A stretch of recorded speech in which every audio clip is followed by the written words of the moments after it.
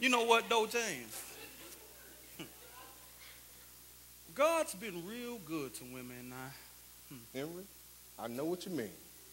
My little girl done graduated from high school. No. Yes, sir. Man, that's good. Got herself a high school education. No, what? Yes, she did. You talking about the little nappy-headed girl running around the house? That's what I'm talking about.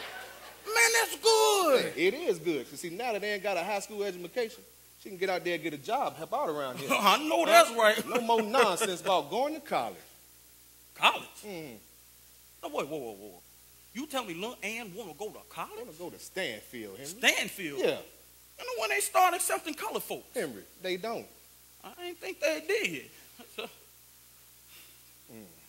You know, when I think about that, James, it's not too often a colored girl want to go to college. Now, that must be a real smart girl you got there. Yeah, Henry. Wants to be a doctor. A doctor? A doctor, Henry. Wait a minute.